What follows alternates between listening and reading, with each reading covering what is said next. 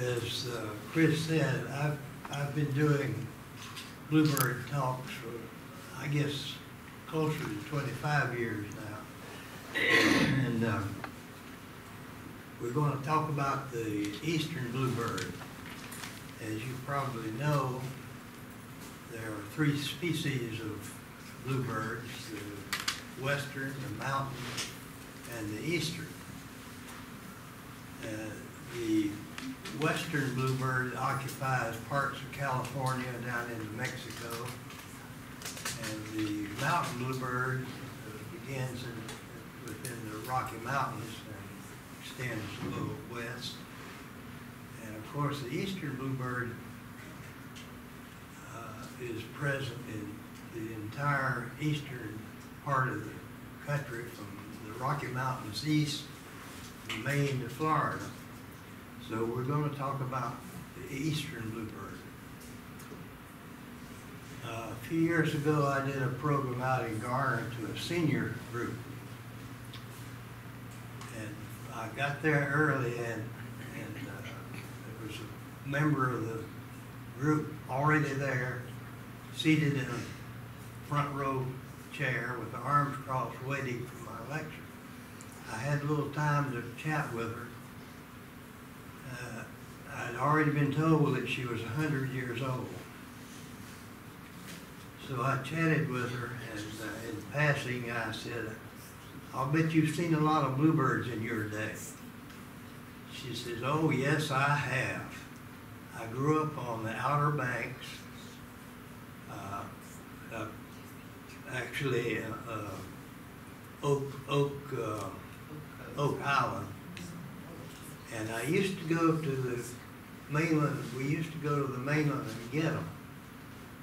Well, that sort of went over my head, and I proceeded with my talk.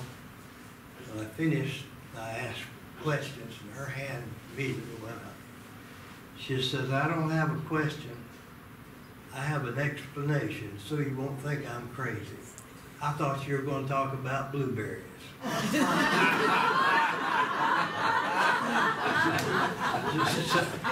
So no offense, but listen up. We're talking about bluebirds today. Actually, there's a correlation between blueberries and bluebirds. The famous late Jack Finch was a blueberry farmer, horticulturist, but his mainstay was blueberries. And I remember many years ago, on the way to Morehead City, we could stop in Nash County and get blueberries.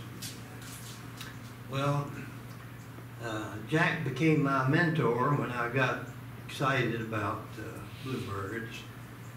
And I'll tell you, you'll be interested to know how I got struck by the conservation of the almost disappearing bluebird. During my Master Gardener training at the Wake County Office Park, it was fairly new then, Irv Evans, the county agent and director of the Master Gardener program at that time, found a bluebird box in the basement of the Commons building out there. And knowing of my interest in birds, he asked me if I knew how to put up a bluebird box. I said, "Yeah, I'm an expert." And jokingly, I had heard Jack Finch lecture one time, so I figured I was an expert. So I fashioned a pole similar to this and erected the box near the pond in the back of the Commons building. I hadn't seen a bluebird in 40 years. I came to Raleigh in 1939 from the foothills of North Carolina, where bluebirds were not plentiful back in the mid-30s, but they were present. I remember seeing them on my grandfather's farm in McDowell County.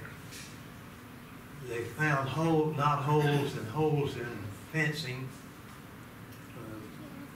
rail fencing usually, or the only fences you saw back then. And I remember seeing bluebirds when I was a kid. Came to Raleigh, and after 40 years, I had not seen a bluebird. I knew they were in trouble, but I didn't know much about why and what to do about it. So I put the box up in the early spring, a little bit earlier than this, and put it in place and walked back to the rock wall around the little garden behind the Commons building, and looked back to see if it looked straight and in place. You know the bottom line. I saw a pair of bluebirds sitting on the box, a pair. And I was so excited, I finished the box, and as a matter of fact, they continued to build a nest and raised a family. The first nesting that I'd ever seen in a box. So that's how I got hooked on bluebirds. I proceeded to put more boxes around the office park, and adjacent to the office park, as you know, is the historic Oakview Park, a natural habitat for bluebirds, open spaces, lots of trees, pecan trees, lots of spaces, and I expanded there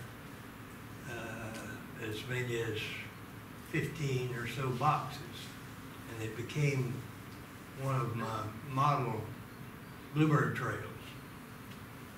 And of course, there was the need for an expansion of the project. I also established trails at some of the golf courses. Wilmar Golf Course in East Raleigh was one of my first bluebird trails, and Crabtree Park and Brentwood Park, many greenways and schools, Martin Middle School, where I've done bluebird programs for their science department for many years. So that's how I got hooked on bluebirds. And many people have been responsible for the return of the bluebird. People like Jack Finch, one of our own North Carolinians, took up the cause in the early 70s when it was apparent that the bluebirds were almost disappearing. He fashioned a box 40 years ago or more. This box right here, we call it the Bailey box because it's made in Bailey, North Carolina, where Jack Finch had his farm. And he's deceased now as of 4 or 5 years ago, but his son carries on and still makes the box. And it's probably the best box on the market if you want to buy a box. And it's great because it's got a metal top and it'll last a long time. He even learned how to grow a special wood that's light and easy to work with to make his boxes. He grows the trees and harvests the lumber, Polonia tree, princess tree, which for well-known reasons was used in the Orient, shipping wooden trinkets to this country. It's a light and durable wood. There are other people that we I can't name all of them. There's been so many. Mr. Zeleny in Maryland established the North American Bluebird Society, which of course took up the cause and still is a very viable institution for conservation of bluebirds and other birds. And Cornell University also has been a pioneer in research and development of methods to preserve their population. Jack Finch made the box and traveled up and down the eastern seaboard telling people the problem and how to help out the cause by building boxes and establishing boxes. If you don't remember anything I say, remember this, that without man-made boxes, we would have no bluebirds. So we want to be sure that we don't become complacent and forget to put up boxes for years to come. And, as you know, they're cavity nesters, and their original habitat was knot holes. They're actually secondary cavity nesters, meaning that they can't make a hole themselves. They depend on old woodpecker holes, knot holes, and so forth in order to build their nest. So when this country began to industrialize and build,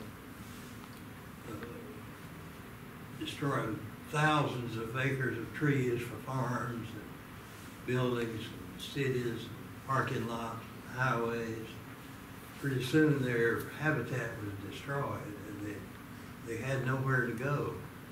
There were other reasons that entered into the equation also. The introduction of pesticides, of course, not only bluebirds but all birds suffered from that. Tobacco barns in eastern North Carolina. I've talked to many farmers, tobacco farmers over the years, and they tell me that when they harvest tobacco and fire up their barns with a wood stove, wood, to cure the tobacco, they would open the stove and find dead bluebirds in the stove. Of course, they were attracted to the flu. Flu-cured tobacco. So Jack Finch found out about that and encouraged farmers to put screens over their flues. So he did a great thing right there to save thousands of bluebirds.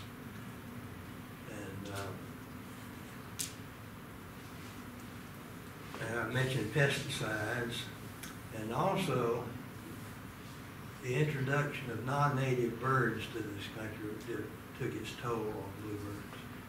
The English sparrow came along. You might be surprised to know how the English sparrow got to this country. The U.S. Department of Agriculture imported English sparrows to combat a problem with some sort of insect destroying apple trees. Well, I never have found out if it worked, but you know the rest of the story. We've got millions of English sparrows. If you've never seen one, go to the farmer's market. You see them everywhere, farmer's market.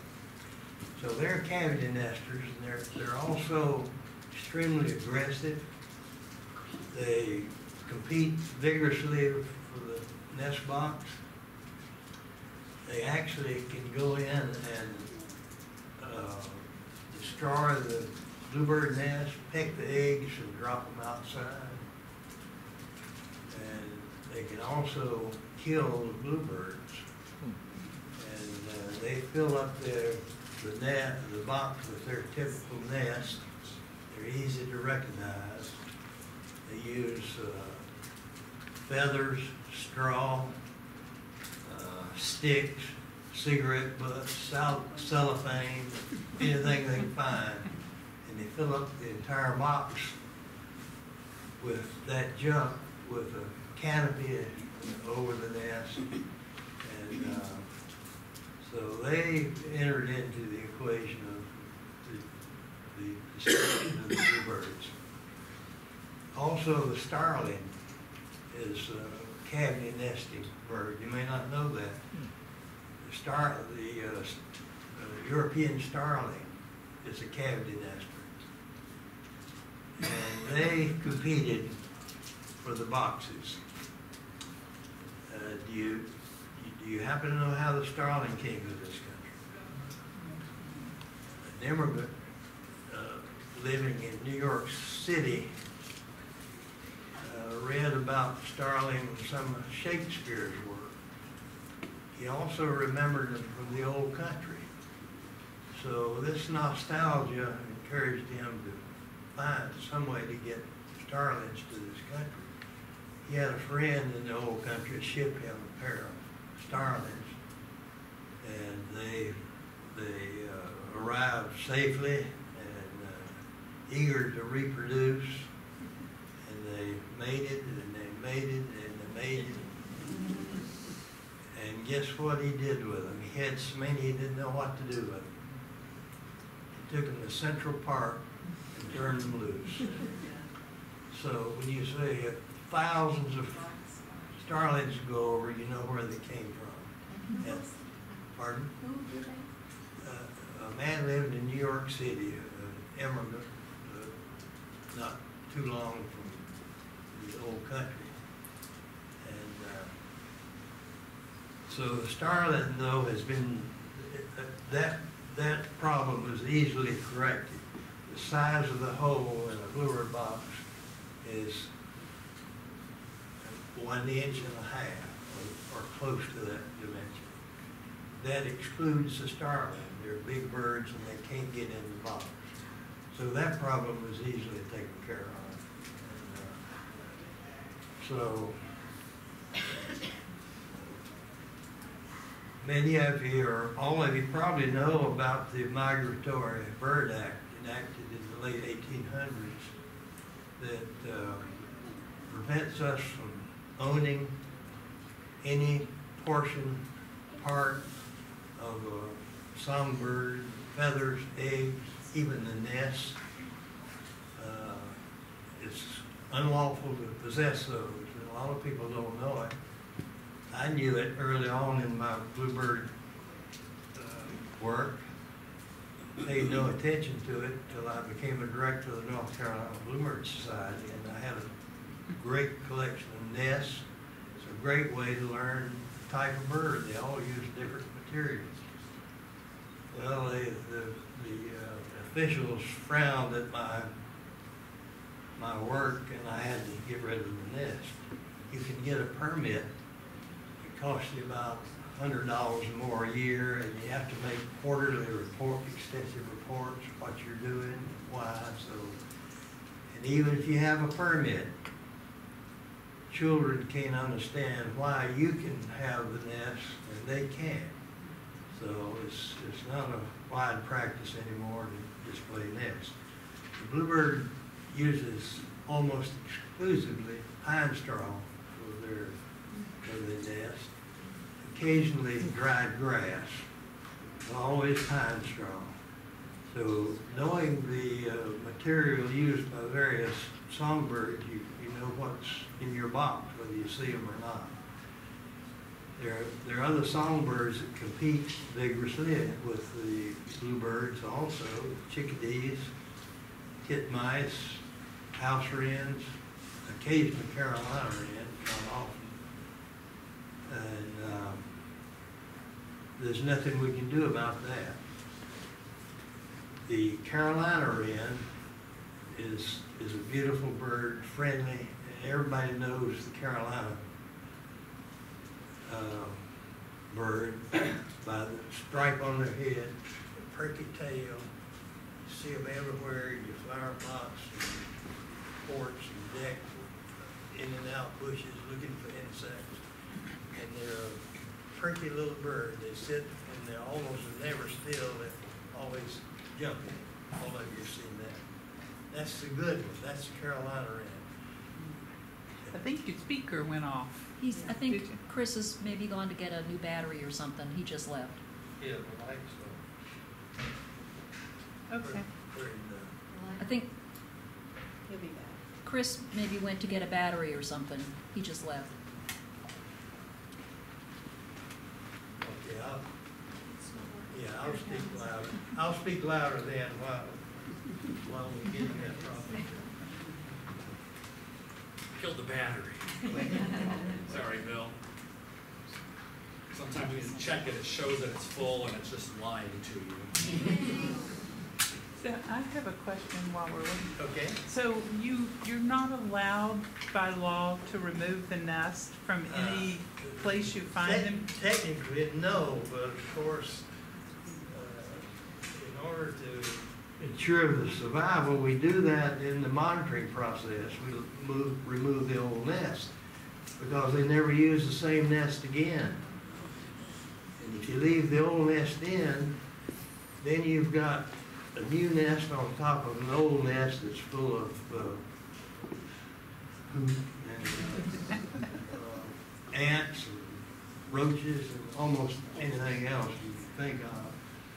So in monitoring the box, we encourage remove the old nest after every nesting, because the birds don't go back, the babies don't go back in the box, even the parents don't go back in the box, except when she, after teaching her babies how to find their own food, she'll come nest again, sometimes 3 times in the season, nearly always twice, sometimes 3 times in the same box.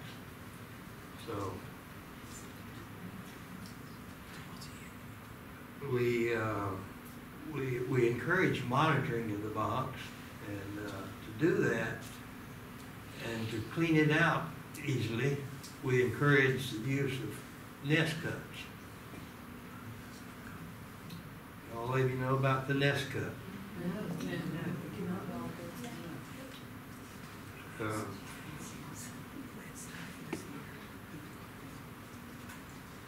In a typical box, if the bluebird builds a nest, it comes almost up to the hole, and you can't see in the nest, can you? You don't know what's in it. You may have bluebird eggs, you may have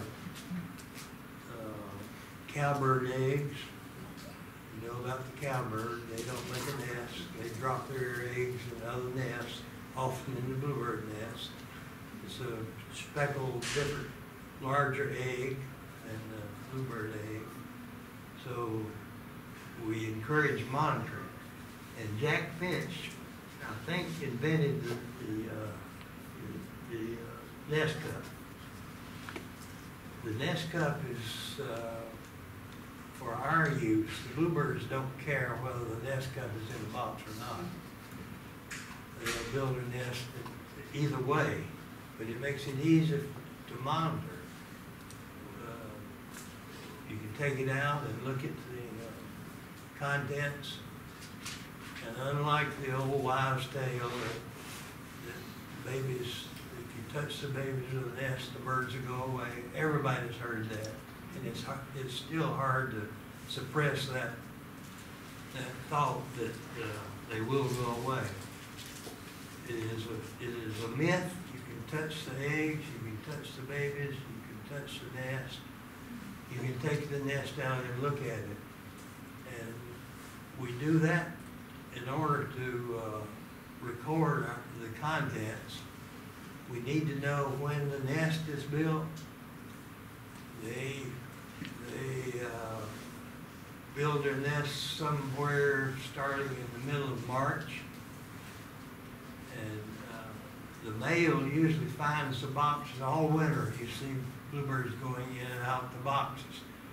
And I get a lot of calls, people thinking they're nesting already. They're just checking out the boxes. They don't nest them. So with the nest cup, then you can know when the nest is built. You know when it's finished. When it's finished, in 1 or 2 days, she's going to lay the first egg. So you put that on your calendar, and when she lays 5 eggs, which is the usual number, sometimes 4, sometimes 6, usually 5, then you know within 1 or 2 days she's going to start incubating. So you put that on your calendar, and then you know that in 12 to 14 days the birds are going to babies are going to hatch. You've got babies. And by monitoring, you know if sometimes all the eggs don't hatch. And so you write that on your calendar, how many hatched, and we need to know how many hatch, and in follow-up monitoring process, we know how many survive and how many fledged. Those are the stats we need to record. So, can that cup be plastic, or does it have to be? well, the original ones were heavy peat like this, made especially for this purpose. Jack Finch made one a little bit different from this, but still heavy peat. And these are still available. They're a couple of bucks for a few boxes. That's not much to pay. But when you got 100 or more, like I've monitored over the years, we've learned that some you have to go to a bird store. Sometimes Logan's, the other hardware stores have them.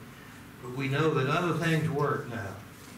The peat moss that you start flowers in costs 20 cents.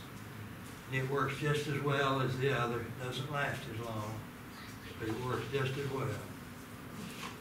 That's a 20-cent cup. We even know that blueberry boxes work. All you need is a method to just get the nest out. And the bigger the box, the bigger the nest is going to be. So this is actually a good product. You got plenty of them. Pardon? Can you reuse those? Yes, as long as they're still intact, in good shape. And there's a new one I saw recently that actually works. Looks like a nest. And even flower pots, square or round, provided they fit snugly in the box. You don't want it small, too small, because the baby can fall out and become trapped outside. Just plain flower pots.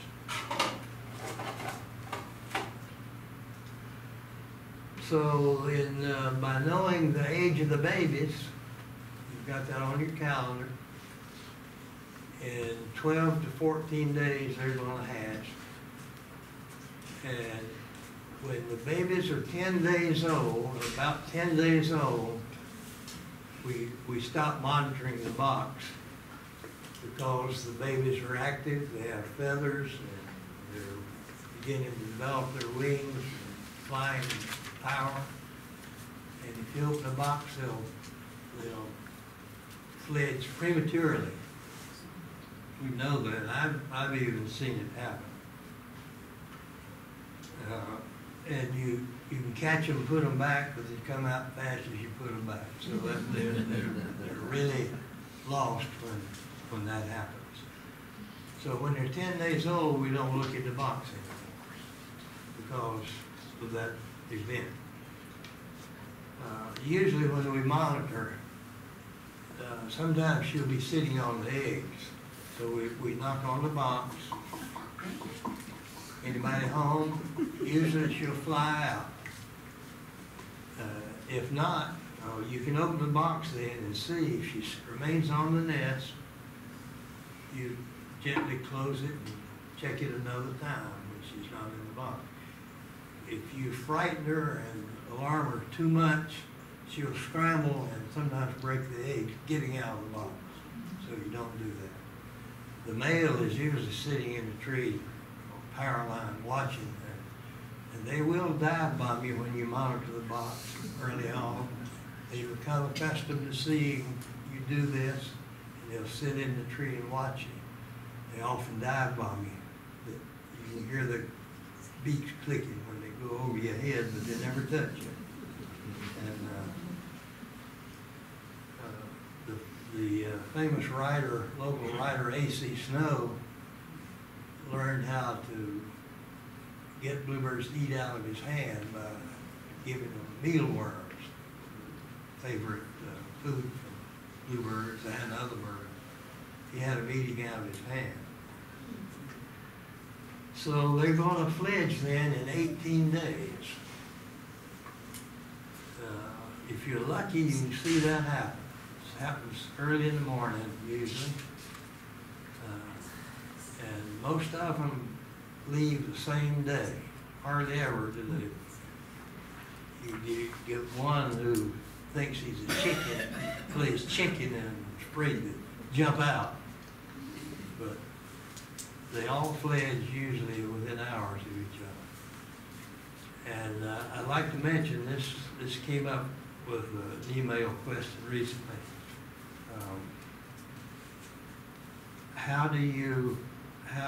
What happens in cold freezing weather? Well, we know that sometimes destroys the embryo, and we can't do too much about it. Some people will cover the box with some kind of wrap to ensure the survival from freezing. But if the mother bird kept the eggs warm, she would initiate early development of the process. I've gone through this with my friend Bob Sexton. He wanted to know about that. And it's unfortunate that they can't sit on the eggs and protect them from the cold. That does take its toll every year from their survival. And if the incubation was different, the babies, they would be different size and age, so they all were the same size and fledged at the same time. I think now would be a good time to start our video. After the video, we'll talk about boxes and other questions that you might have. This might be a good time for one question, Bill, just because it'll take a moment or two for the All right. projector to warm up. Yeah, I'll answer the question if you have it. How far apart should you place boxes?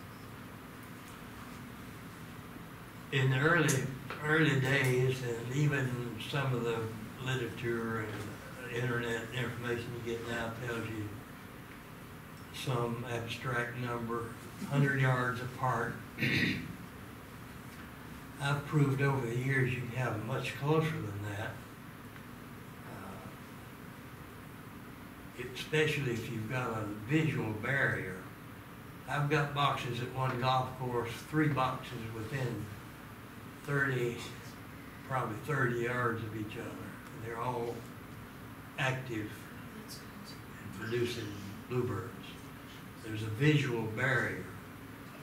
If you got one close by, you won't have 2 bluebird families that close together. They won't tolerate their own species. But we do know now that you can have 2 boxes in your yard close together. Chickadees and wrens and the other cavity nesters often beat the bluebirds to the box. If they do that, you've got an extra box for the bluebirds. Just by having 2 boxes. And they will tolerate another species of birds close by, and often do. But they won't tolerate their own species. So we can have 2 boxes in the yard. 3 if you want to. So, Video's ready to go, Bill. all right.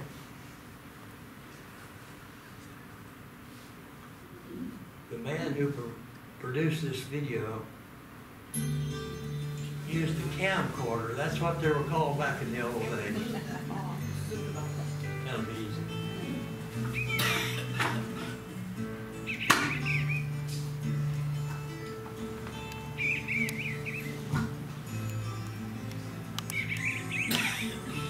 He put a camcorder, as they were called in the old days, top of the box, Bluebirds, inside the and nest photographed the box, entire presented by the process Oklahoma Bluebird Society that you'll see coming up here. Broadcast Network. This rare footage was taken from our 1999 Need a little more Carolina volume. nest camp. It's fun, We are mad. educational, and a must-see for all bluebird enthusiasts. Now, let's go inside the nest box. Here's the nest cam filming location, showing you how bluebirds have adapted to urban sprawl. The bluebirds in for a quick feeding, and off again. Now, have you ever wondered what goes on inside of a nest box? You're in for a real treat. Here's the start. You would think you would build from the floor up, but look at this. Here's Mom building the nest.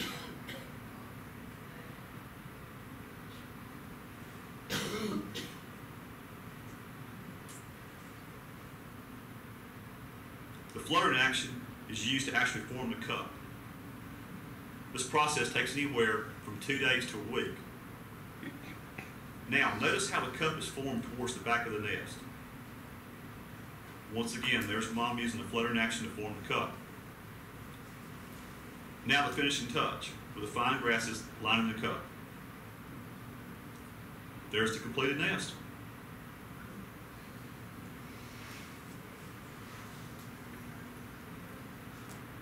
Egg lay. Here's Mom laboring to lay the first egg.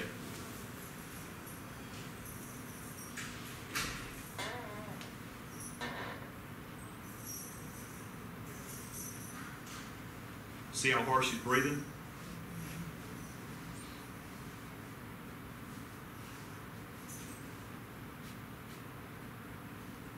Ah, immediate relief.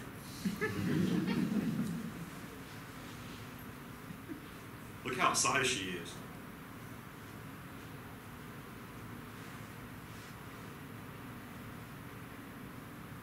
Look, everybody. Look what I did.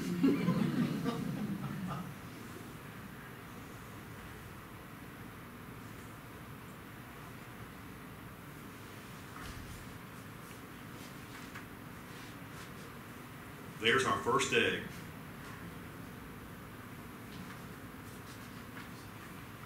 Now 2 eggs and 3 eggs. There's 4 eggs.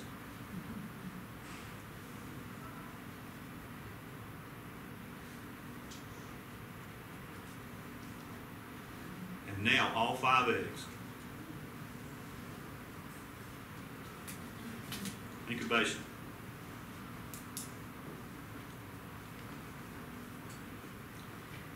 Mom appears to be turning the eggs with her feet.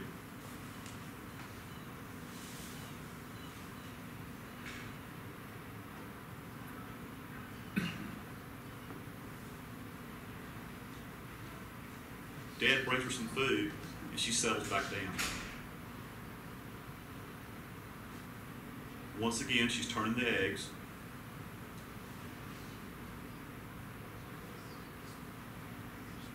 Hatch day.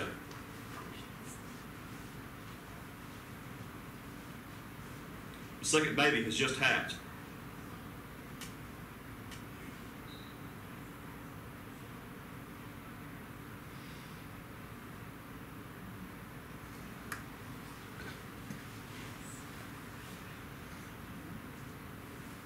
And Mom carries the eggshell out.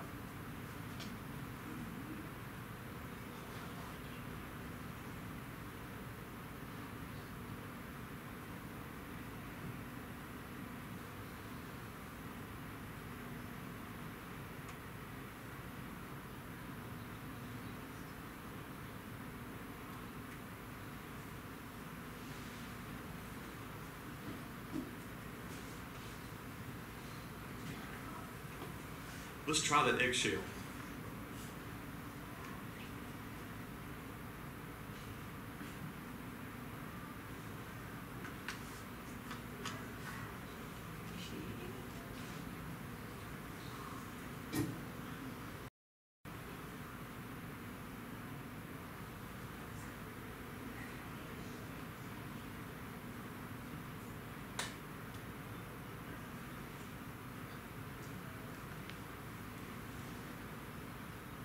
This time, hey, she gets it down.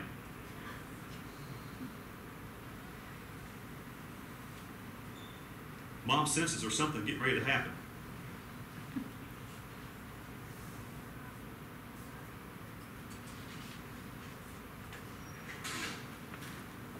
Watch, you can see the egg actually crack open.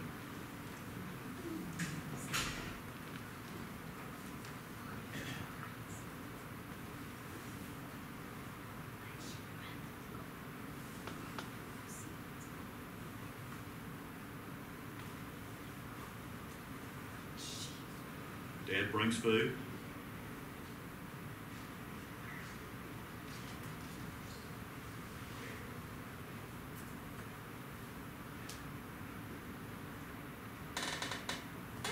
The baby's hatched out.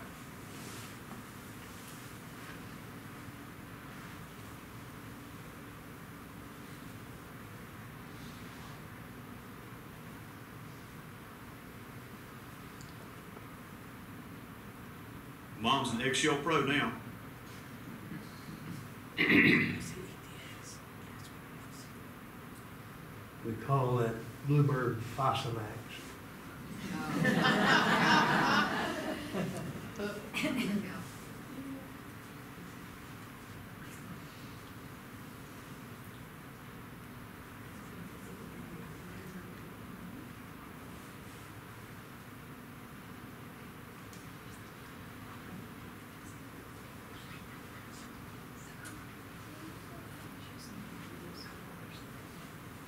The other eggshell half.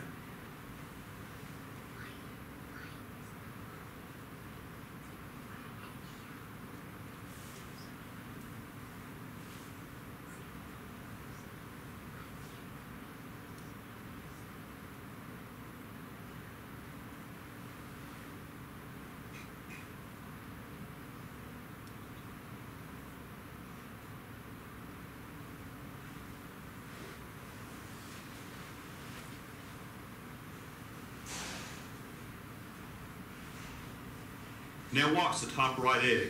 We've time-lapsed this so you can see the entire process. This is something that we rarely see, an egg hatching without mom around for a clear view.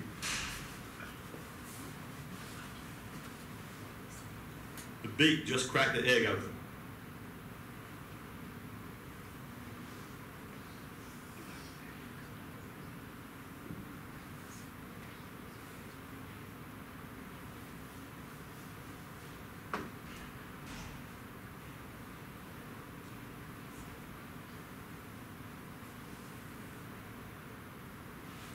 Now it's starting to open up.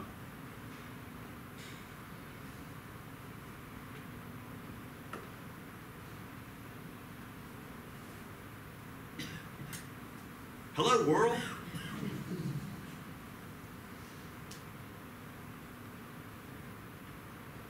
Look, Mom, my eggshell helmet.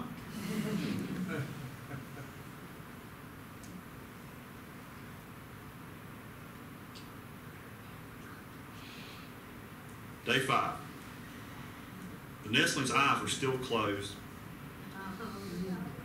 Mom's bringing full-size grasshoppers.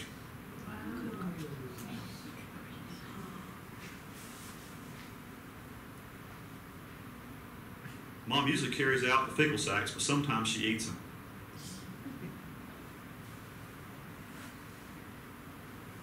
The fecal sac is rich in Dad calcium feeds now. and protein, so she sometimes eats that. The nestling that has just been fed is usually the one that produces the fecal sac. Dad brings in a cricket.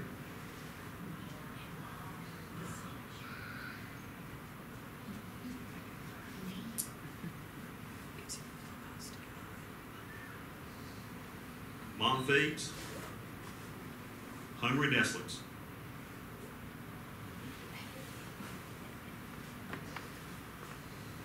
Mom brings in another grasshopper, and who's hungry?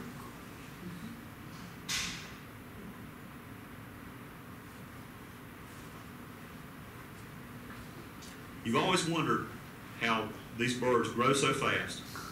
Watch this. That's a grub that's large as your thumb. Now that's what you call a mouthful. Help, Dad!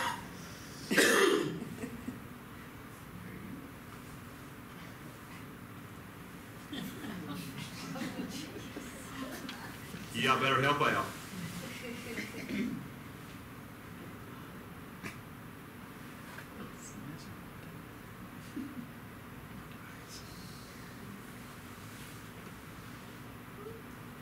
Can you breathe?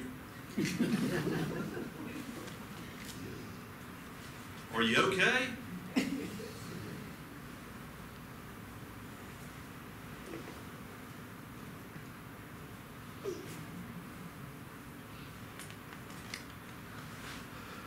Are you sure you're okay?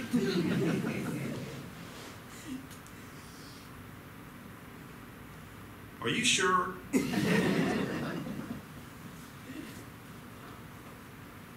Are you really sure?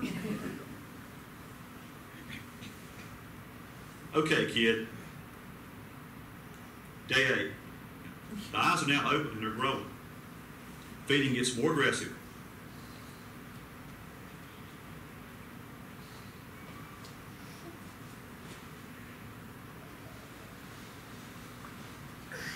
Boy, what a difference 3 days makes. Notice how clean the box is even after 8 days. Bluebirds are very clean nest keepers. Day 10.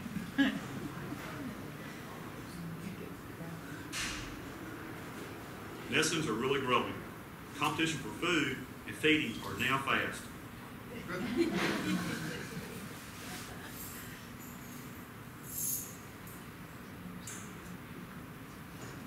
Watch how fast this feeding is. Hungry mouse. Day 14. Almost full grown, nestlings are starting to get their speckled look with most of their feathers. Feedings are now even faster and more hungry mouse.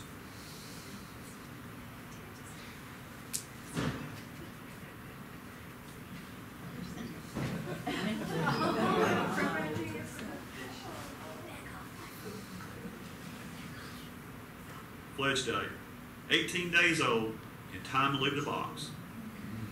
5 nestlings. Now 4. Now 3. Mom and Dad are calling and encouraging with food from outside the box.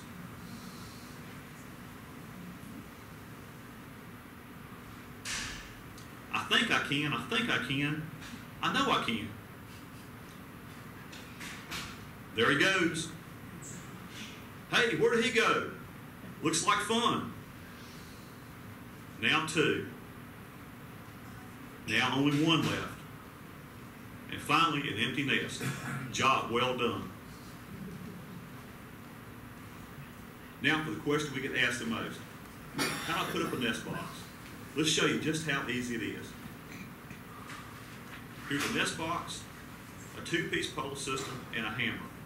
This is all you need to get started. We're at an edge area about 10 feet from the woods. The ideal orientation is somewhere east and north, away from the prevailing winds which blow from the southwest in North Carolina. Hammer in the first pole. Now, just slide the second pole over the first pole. Now let's put up the nest box.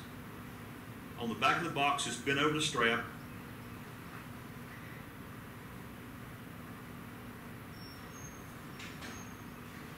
And slide the strap into the slot. And there you have it. The Bluebird box is just that easy. As you can see, bluebirding can be fun for the entire family. Until next time, happy bluebirding. Those boys are in college now.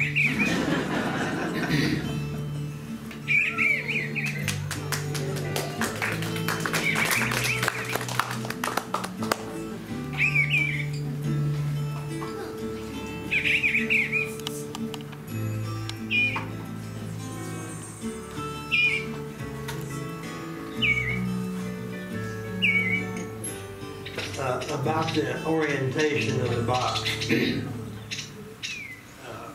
We know that we need to put the boxes in open spaces away from dense bushes.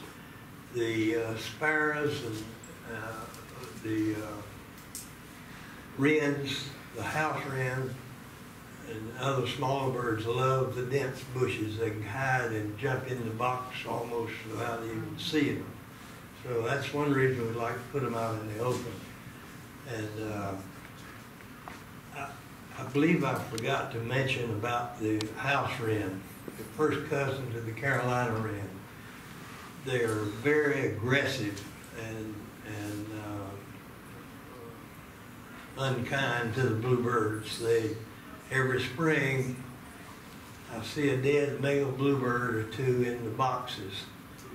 The little tiny house sparrow, they look just like the Carolina, the wren I'm talking about, the house wren. They look very much like their cousin, the Carolina wren, except that they don't have the stripes, they don't have the perky tail, and they're not friendly. You don't see them, hardly ever see them. They're dashing in and out of the bushes and into the box. And every spring I see one or two or three dead male bluebirds in the box where the bluebird nest has begun, and we see sticks. The house wren uses sticks for their nest, plain sticks. Sometimes they fill up the whole box. As many as 750 sticks. I counted them one time. And they fight the male bluebird. They're not much bigger than your thumb. They fight the male bluebird. They peck his eyes out and renders them helpless, and they die. We see that every year. That's the house wren. They're protected songbirds, and we can't do anything about that. We're not supposed to even tear the nest out. I can't tell you to tear the nest out. Get somebody else to do it. But that's an eternal problem with bluebird nesting, is the house wren. They're so dangerous and aggressive. We've mentioned the Bailey box. There are other boxes on the market now. The most famous one now probably is the credit union box. You may know about it. It is a great box, and it's made by a man who discovered the grief and the disappearance of the bluebird many years ago when he came back from the service. And he set out to do what Jack Finch had been doing a long time, to make many boxes and get them out into the public. So he makes this box. His name is Frank Newell. He lives in Warrington, North Carolina. And he makes this box. He has volunteers. He has a big warehouse. I think he mills his own lumber, I'm not certain. And he has volunteers coming from everywhere on Birdhouse Day, as far away as Richmond, Virginia. And they put these boxes together. He has them cut out already. And they make a box every 30 minutes. And every 30 seconds, I meant to say. And there are thousands of them in the countryside now. It is a great box, heavy lumber, and the dimensions are good. They're good boxes and they're bad boxes. The square inches should be at least 16, 4 by 4. If it's any smaller than that, you can't get a cup in it. Even if you could, sometime I'll show you a bad box. The birds can't develop in a small box. And the bluebirds' parents don't know that. This box is heavy, as I mentioned, and it has flanges on it. One of the biggest problems in putting up a bird house is knowing how to mount it. You can buy poles at the bird stores if you've got $30, $40. And it's a great pole that Jack Finch devised, the 2-pole system. He drives one pole in the ground, and puts the other pole down over it. And his boxes have a hook on the back that hooks into the top of the pipe. One problem with this box, I don't like to criticize anything that Frank Newell does. He's a wildlife rehabilitator, poet, writer, and a great guy, and he's done more than anybody we know in the current process of saving the bluebirds. There's one little problem with this box. Despite the thickness and heavy duty material, it rots very quickly. In about 3-4 years, this is what the top looks like. So it needs to be waterproof, painted. Other than that, it is a great box, and he's done so much for the survival of the species.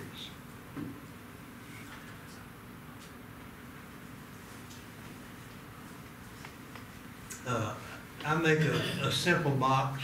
I call it my generic box. It's simple, has all the dimensions of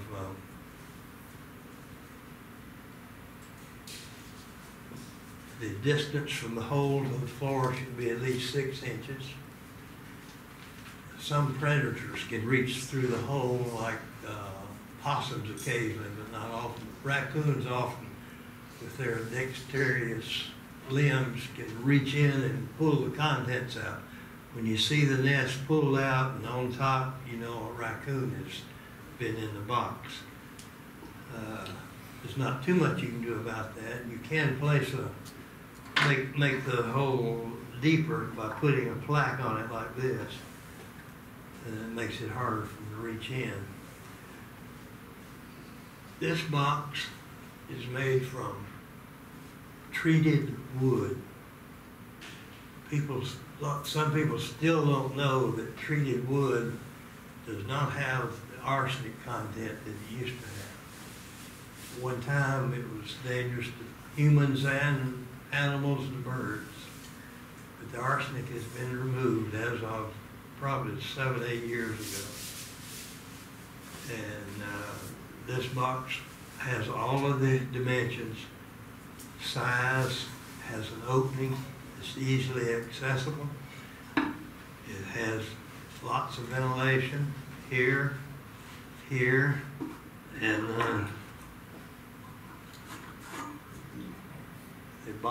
the corners are cut out of the bottom. Some people call them drainage holes. If you got water in your box, you got a problem. It's not the drainage hole that saves it. So it needs good ventilation. And in the video, this gentleman mentioned orientation, direction of the box. He mentioned facing it away from the prevailing southwesterly North Carolina winds. I have a strong issue about that. The birds never go back in the box except in icy, snowy, severe weather, such as ice storms. Sometimes they go in the box in groups, 5 or 6, and sit on each other's shoulders to keep warm. Otherwise, they never go back in the box. So the southwesterly wind doesn't make any difference in the wintertime. If it's in the summertime, if I were a bluebird, I would welcome southwesterly winds blowing. So that doesn't make any difference in the nesting season.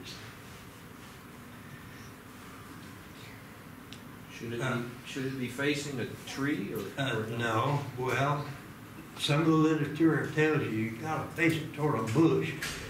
Well, that's ideal, but I'll tell you, when the birds come out, they do like to go to parts of the yard, bushes and heavy plants in order to hide, because that's when they're most vulnerable, when they're fledglings running around on the ground. Cats, even other birds, blue jays and some of the other birds catch them and eat them. So it's good to have bushes around, but I'll tell you, I've seen babies come out of this box and fly across a pond, maybe 100 yards across a pond in order to get to some woods. So I don't think they have any trouble with that aspect of their fledging. I've seen them come out and fly over my house in the backyard. So they're not going to have any problem. Yes. Why not put them on trees? Bluebirds really would like them on trees. That's one reason Mr. Newell puts his flange on his box. I cut it off when I use them because I don't put them on trees. And I asked him the question. We don't like to put them on trees. It encourages all the predators that you can think of. Snakes, raccoons, flying squirrels. If you've got a lot of trees around, flying squirrels are going to build in this. I've seen many of them, flying squirrel nests. So on a tree, roaches, ants, snakes can more easily get in the box than on a pole. They can climb the poles, okay. So for that reason, we don't like to put them on trees. Also, who likes to put nails in your trees in your yard? That's not a good idea. So,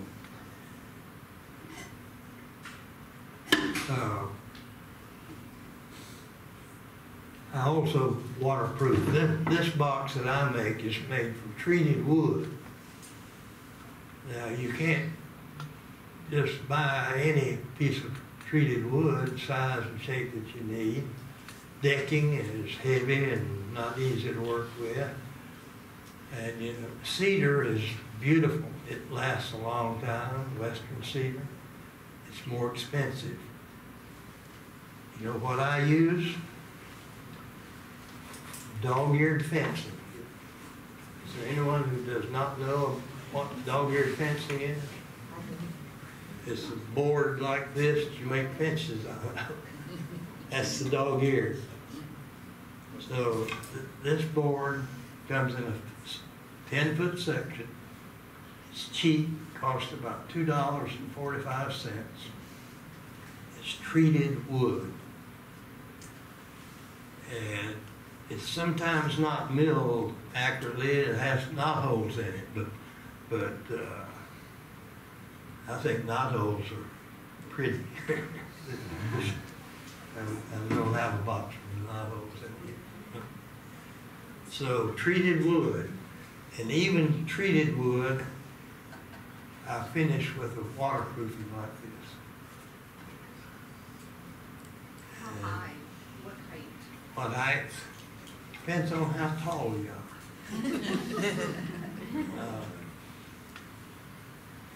If you're this short, that's a good height. In other words, so you can see in the box, you can reach it and monitor it. Another reason, you see people put on trees 10, 12 feet up, it becomes a neglected box because you can't monitor it, you can't look in it, can't clean it out. So that's another reason to put it eye level. And I can tell you which direction to put it in also in your yard. Turn it so you can see. You can watch the activity from your kitchen and wherever you see the box. And you can put them out in a field, and the birds will sometimes build in a box with no trees around. It's not a good idea. The boxes get pretty hot in 100-degree weather, and but they do need to be in an open space, 10, 12 feet out from trees. They love big trees. They love power lines. They perch on power lines. And in most neighborhoods nowadays, you can walk down the street 5 o'clock in the afternoon, you'll hear bluebirds sing. Most people don't know what they're hearing. It's not loud. It's not overbearing. And it's a little twiddly-dee. I used to whistle it, but the twiddly-dee song. It's pretty and serene.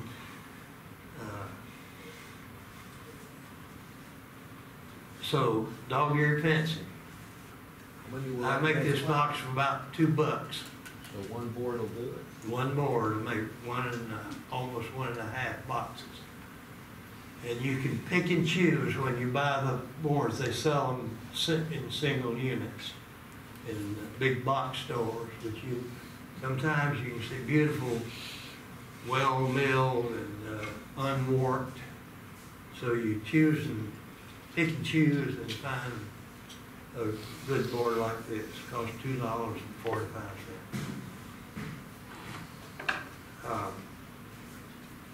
I've experimented over the years. This box is made from hardy plank. That's a lifetime. And it makes a pretty nice box. You have to add some wood into it in order to, it's so thin it's hard to secure the parts with nails or screws, so you have to add some wood inside. And this is a piece of soffit with the holes already in it. It forms good ventilation. And we still have spaces in the bottom that allows updraft. And people often ask me what's a Bluebird box? I say, well, it's a box painted blue, burnt-out painted blue. They like these. They like most all colors. They especially like this box. This one. I don't make many of these. The Bluebirds. Go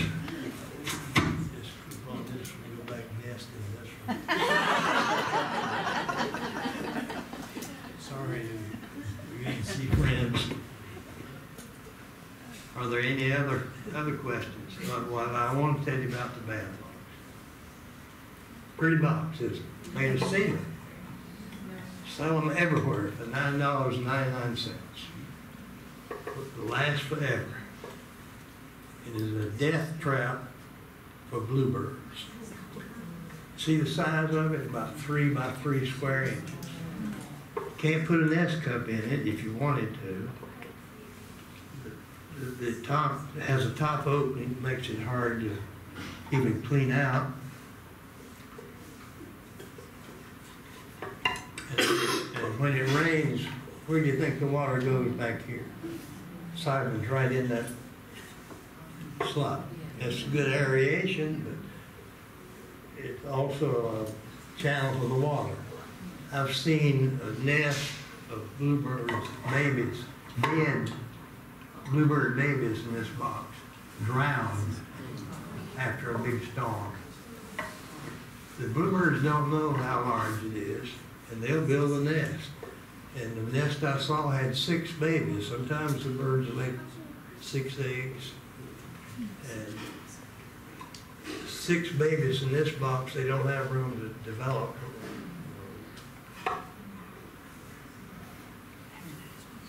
Or grow. Bad box. They do make this box in a bigger size, but you've got to be careful. They look just alike. Any other questions? All right. Do they just eat insects? They're primarily insect eaters, maybe 65%.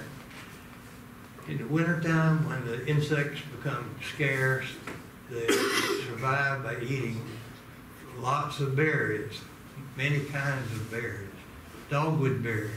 Jack Finch used to harvest dogwood berries and keep them for wintertime feeding. Service berries, lots of the hollies, especially native hollies, they eat in the wintertime. And they love suet. If you've got a little peanut butter in the suet, they often come. They come to our field where we have sunflower kernels without the gold.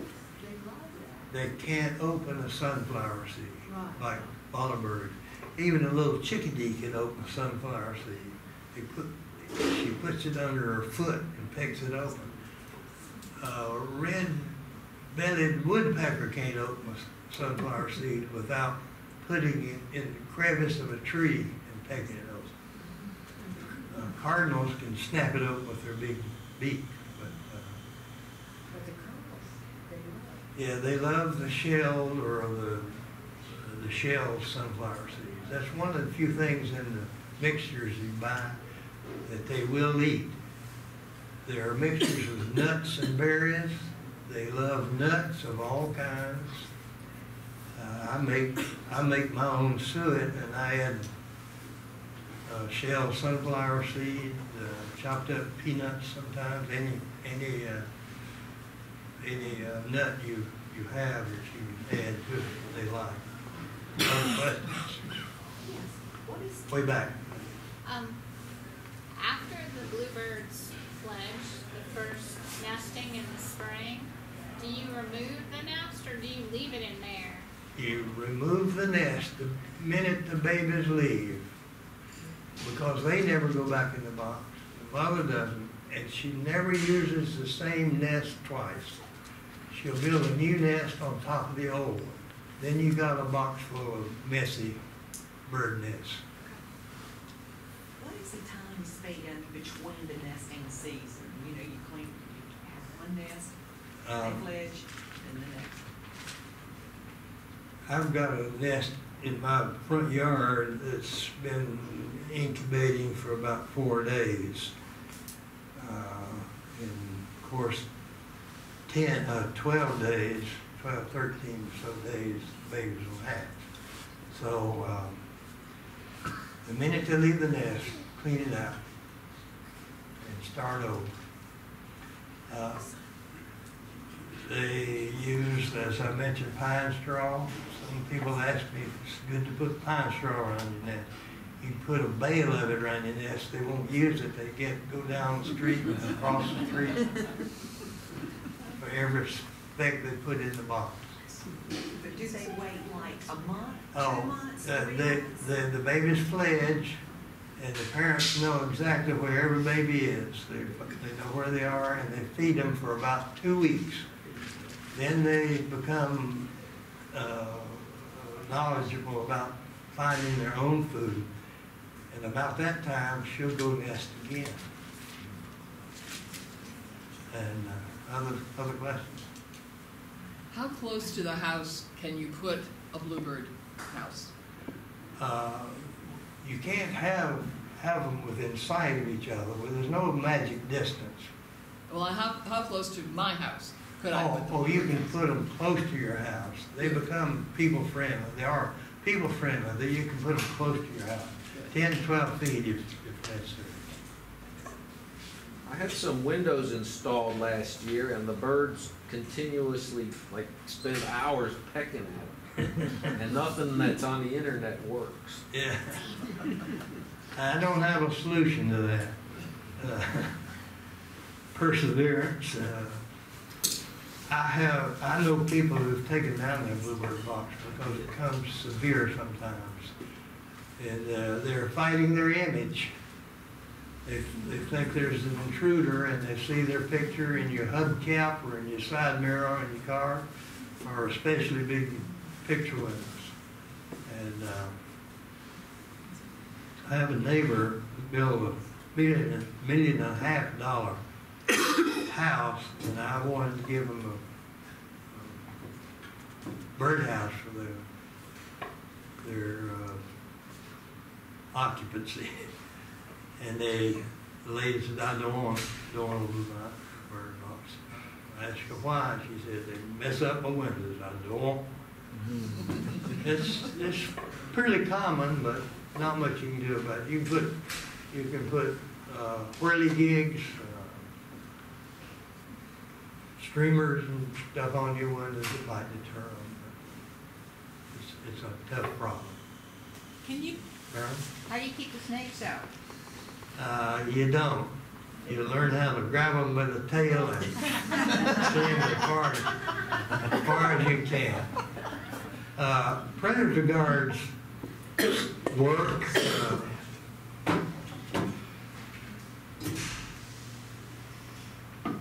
This is a cheap predator guard. You can buy stovepipes at the bird stores that are good. Some of them are 6 inches. This is only 4 inches because this is thin wall PVC pipe, easy to work with, light, and you slide it, put a cap on it with a hole that'll go over a 3/4 inch electrical conduit, and hang it right under the box on the pole.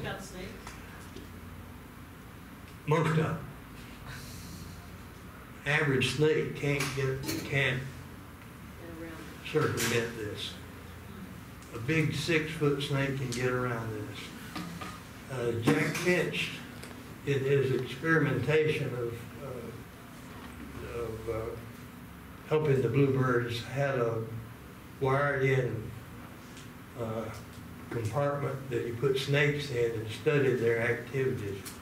He told me that he had pictures of this.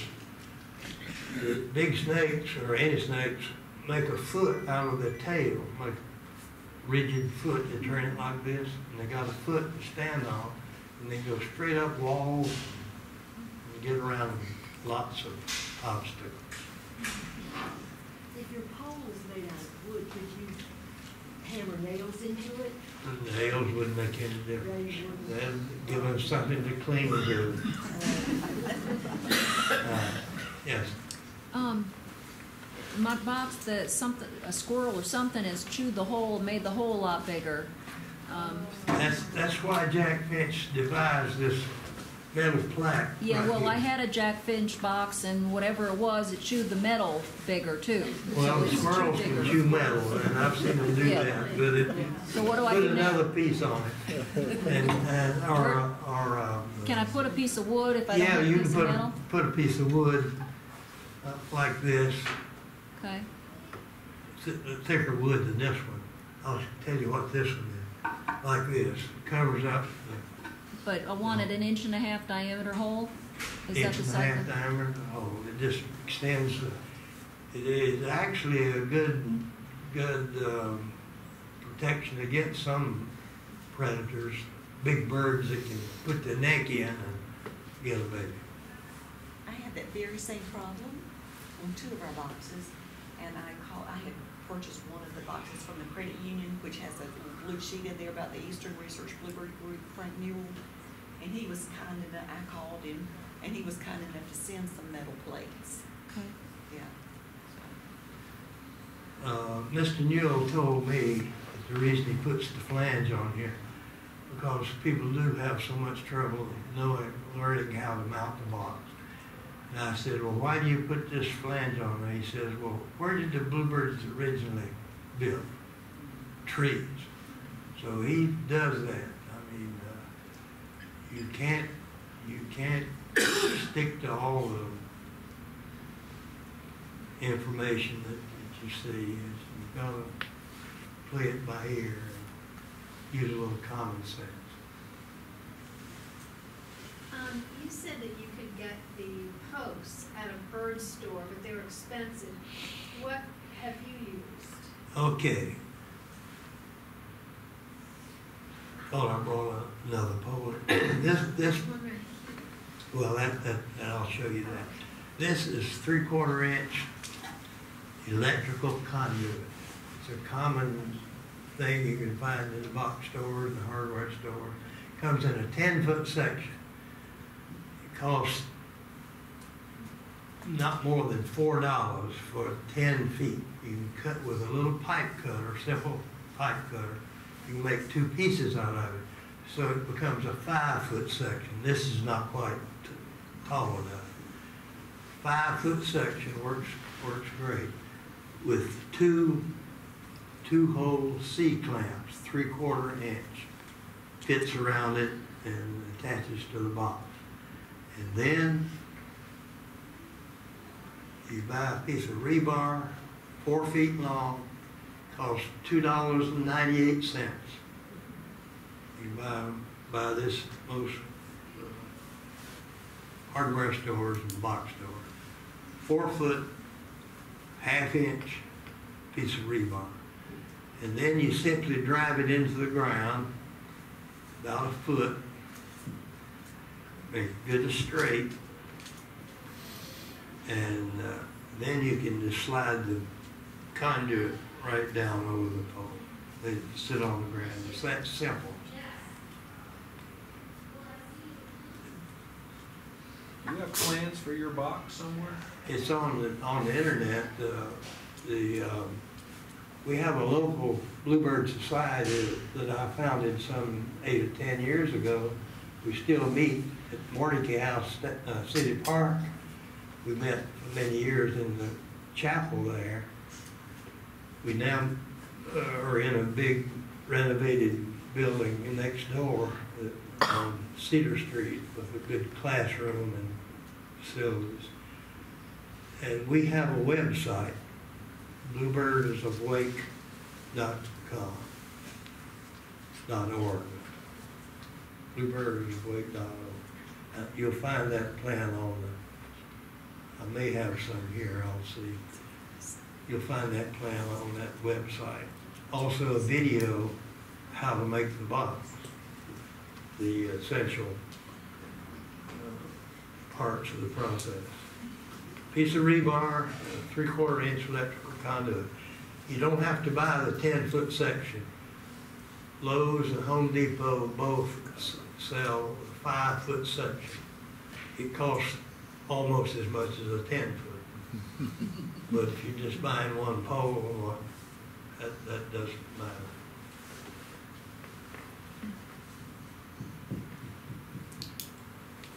So I have one nest that they've nested in right away and they keep going back. The other one they're not nesting in. They checked it out, they laid one nest 1 year and then they really don't like it. I think maybe because of the shrubs around it. It's hard to say exactly what. I see that all the time. I've got one in my backyard. I've never seen a bird look in it. And you can sometimes move them in the same area, and if next year they might use it. That might help. So it's too late to move it now for this spring? No, if it's not used, it's not too late to move it now. And I was just gonna say, we live next door to a plot of land that's owned by the city. There's a big, beautiful tree over there, but I'm wondering, can a citizen just go set one up somewhere on the side? you might get away with it. I doubt it. Anybody would protest, but the city is very lenient and helpful, and if you call the recreation department, I get permission to put them on city parks and greenways. Sometimes I collaborate with Boy Scout troops and other public organizations. But If you have a hawk in your neighborhood and you see it fly through your yard, is that going to deter it from you? it might, but the hawks don't, unless they get pretty hungry, don't bother small birds as much as they do squirrels and other birds. But that's a problem. I had one sitting in my yard the other day, and I went out and threw sticks and rocks at it. He was so high, he just preened and looked at me and sat there. There's nothing you can do. And the snake problem. A lady called me a couple of years ago. Said she was crying, said she had a snake, black snake in her box. You see his tail sticking out. And she was crying and upset, and I said, well, I sometimes make house calls. I said, well, where do you live? I'm coming to remove the snake. She said, I live in Brasstown, North Carolina. That's where they have the possum drop every year. Near Merton. So I said, well, I can't get there soon enough. So I told her, grab a hold of the snake pull him out. So she did that. She came back and said, I got a hold of that snake's tail and slung him as far as I can send. So that's about all you can do. Yes, sir. About 12 days ago, we had a nest, we had a egg in the box. And then the cold weather set in, the cold nights. And then about 2 days later, there was a second egg laid in the box. And this is like 10 or 12 days. In other words, it's been almost 2 weeks since these eggs have been in the box and we see no activity. Does this mean that those eggs are abandoned? Probably. Okay, would you suggest that they be disposed? Be sure they're not warm. You can touch them and tell usually. On a hot day it's a little bit difficult, but you can tell. If they're cold for several weeks, throw them out. Clean out the box. Thank you. That violates the songbird law. Do you have any experience with installing a camera into the box to look at? No, I haven't. They make recorders now that are very simple as opposed to have been used in the video. Does anybody else here, do you have a camcorder set up? I know a lot of people who do, and very successful. Some of my programs for children and 4-H groups, and I make kits for them put together like this, and it's fun to see them hammer the boxes together. I did an event for Durant Park several years ago.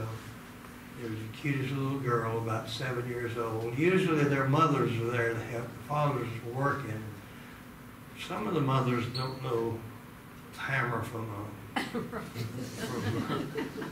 a garden hose, but they're there to help the child.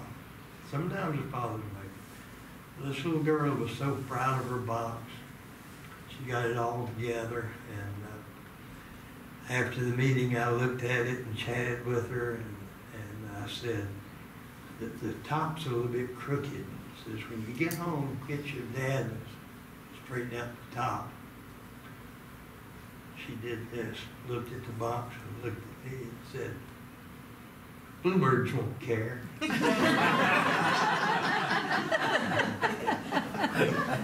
and when she left the room with her mother, somebody heard her say, you reckon the boys will talk to me now? In another case, it was actually the 4-H club sponsored by the Master Gardener program. We did 50 boxes one year and had that many kids hammering boxes together. And I saw one of the parents of one of the little boys who made a box. Several weeks later, it was already into the nesting season. And I asked her if they'd put up his box yet. She said, no. I said, well, why not? The season's starting. She says, I can't. He sleeps with it every night.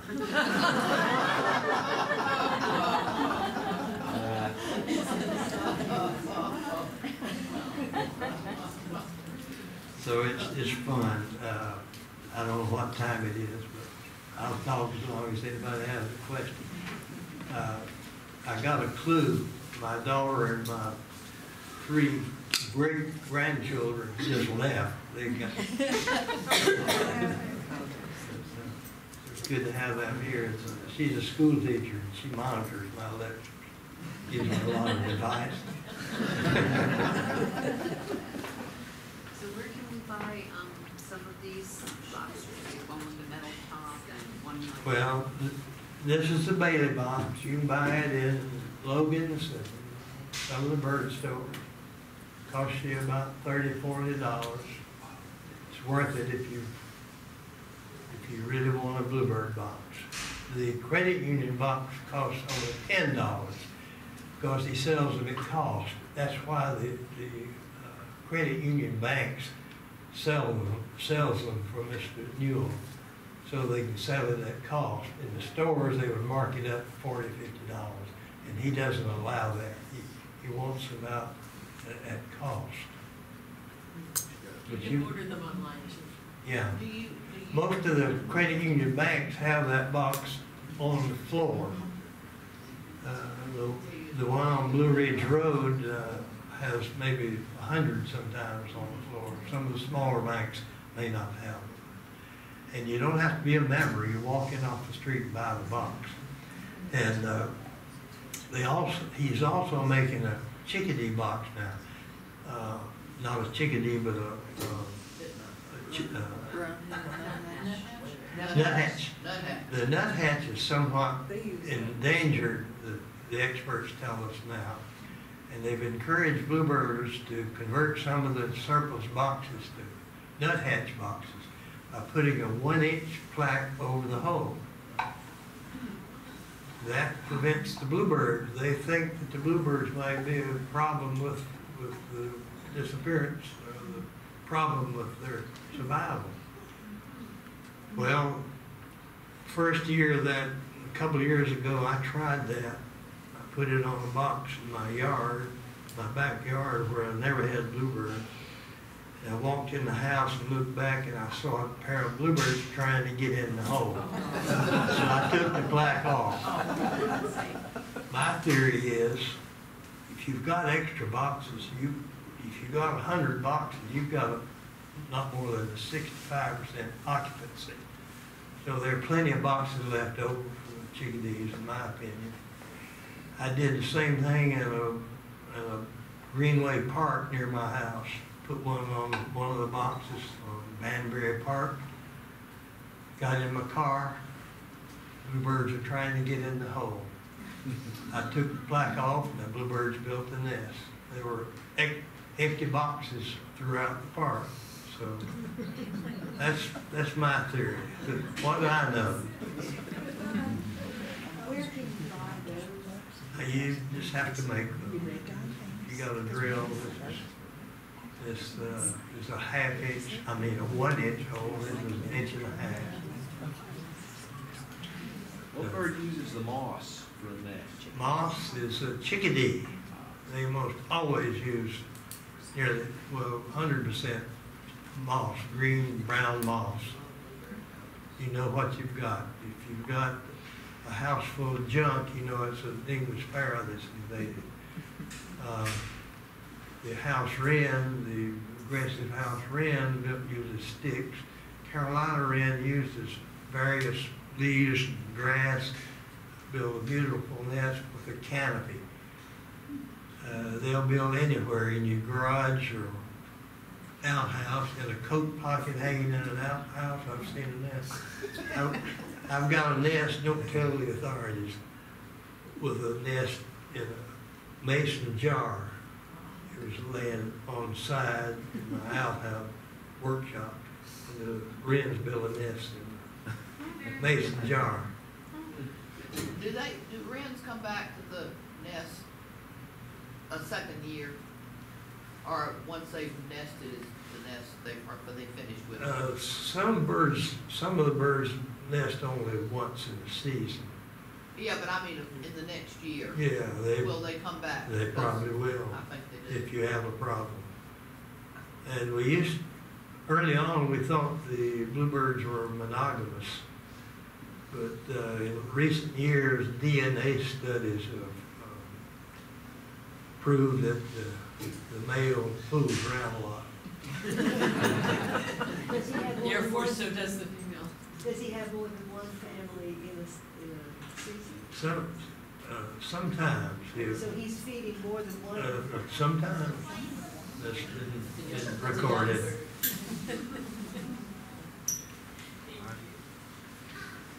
All right. If there's no other questions.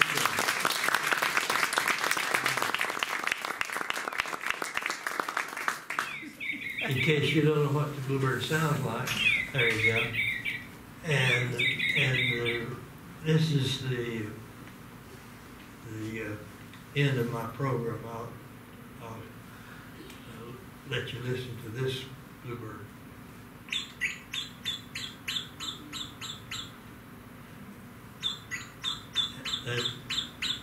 That doesn't sound too much like the bluebird. But here's the real song.